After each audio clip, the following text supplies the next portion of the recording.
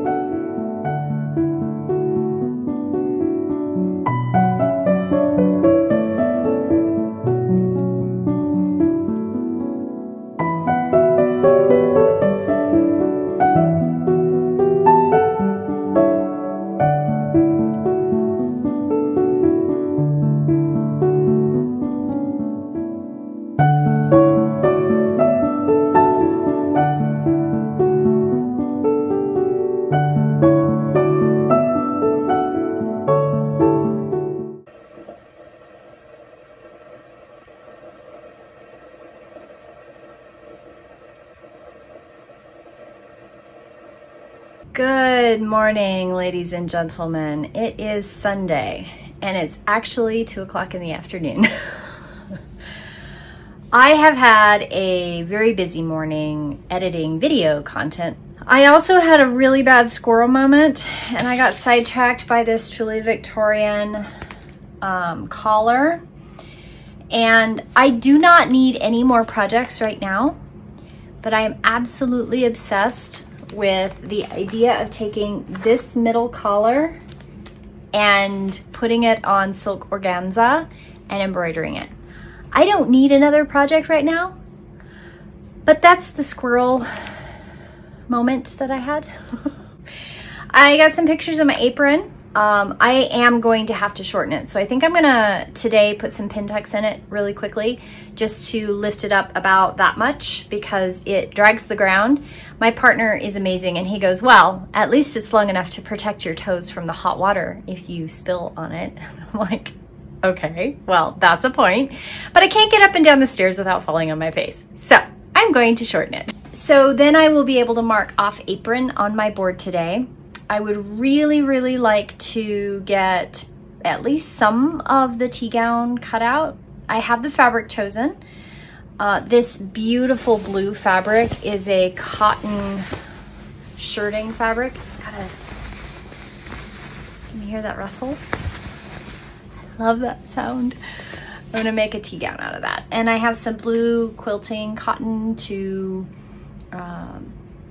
use for the bodice interlining. We'll see what gets done. It's a Sunday and it is hot outside. And I mean hot for me is over 80 degrees. I am melting. I've wet my hair now twice today and it's still hot. The rabbit hole for the collar is actually because I want to make one to go on my Foundations Revealed costume project. Competition project. I am still gathering pieces of information. I have to show you this. See this beautiful collar? It goes underneath these really nice tunic style bodices. And I want to make maybe a front that's a little lower and I want to embroider my own collar with some silk organza. And it is not a project I need on top of my board right now, but because I know that I'm just gathering ideas,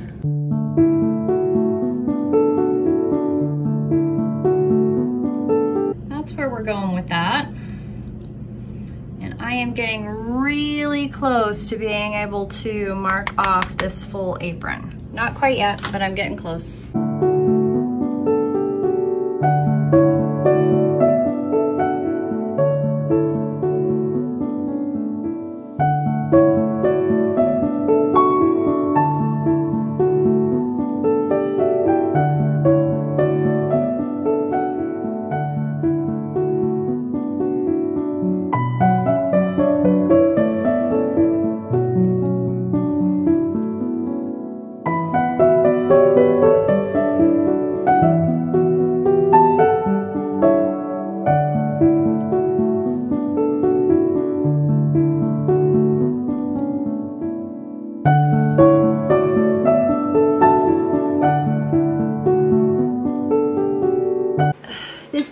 is going to be a combination vlog and posted on an off day. I have had a lot of things that have happened in the last 2 weeks, and that is why the whole schedule is topsy-turvy, but I am going to post anyway.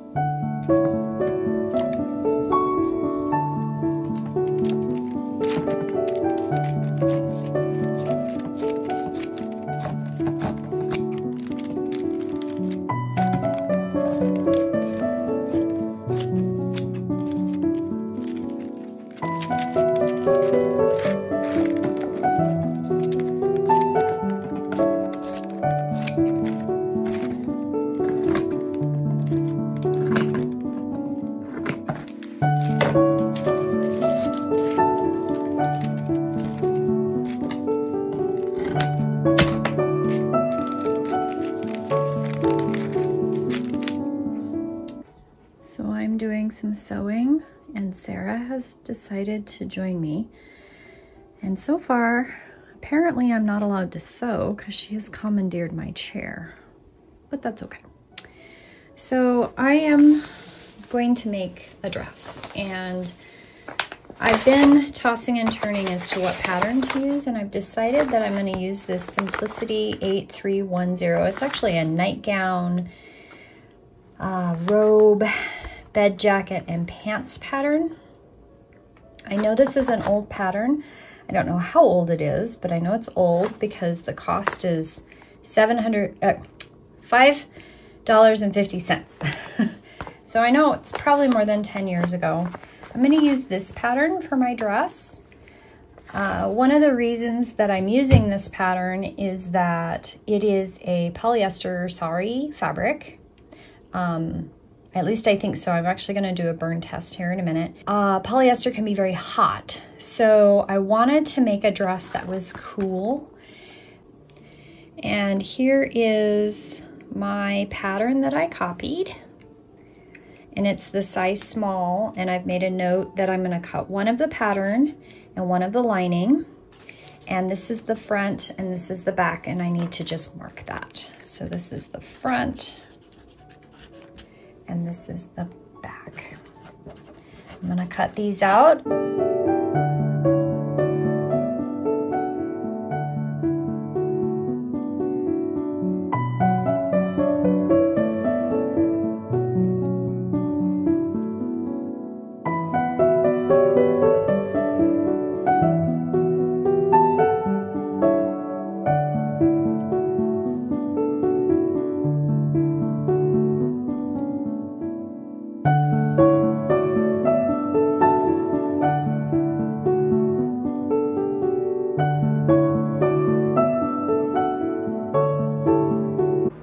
So look at Sarah helping. She's sitting on my pattern piece and is giving me weird ears. No idea what that's all about. Sarah, are you helping? Are you helping, girl? Look at you helping. I think it's the airplane. Sarah, are you helping? Sarah, are you helping? So the first step is I treated the fashion fabric by attaching it to the white, one of the lining, or I'm treating it as one piece of fabric. So I sewed all this together, and now I'm going to follow the directions on the pattern, which say to sew the front and the back yoke together, and then you can put piping on it if you want, which I'm not going to. And then I'm going to sew the lining in and turn it right side out. And then I'm going to go back and gather all my pieces together and then sew them into the yoke.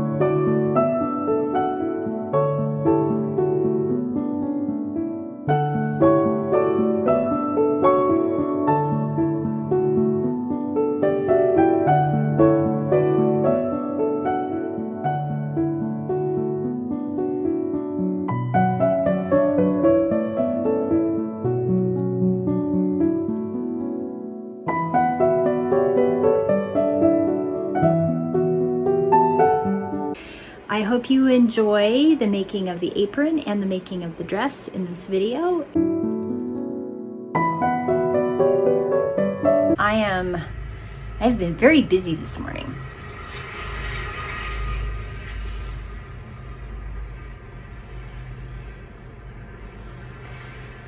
Good morning, it's Friday.